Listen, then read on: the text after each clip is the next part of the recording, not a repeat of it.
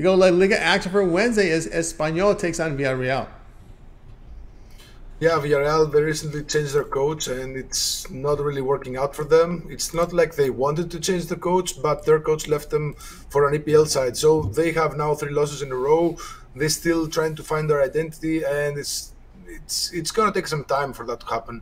And in this match, I'm going to take the first half draw at +110 because Espanyol, they have 8 first half draws, which are the second most in the league.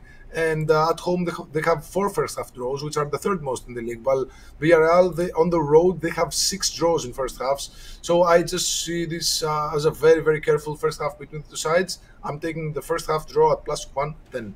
All right, follow us. Find his picks over at Tony'sPicks.com. La Liga action for Wednesday.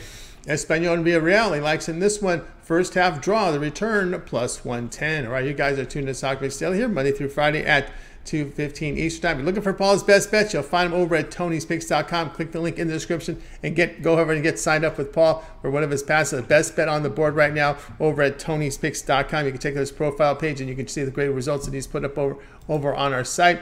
And of course, he's got plays up here for action here for Monday. Puck play of the day is up there for you as well. A $15 premium play as well. And check them out. Long-term passes as well would make it a very valuable for you when you get on board here with Paul Lagouretos. So you can see a couple of plays up there for you right now over at Tony'sPicks.com. So just go ahead and get signed up. All right, let's continue on here with the show.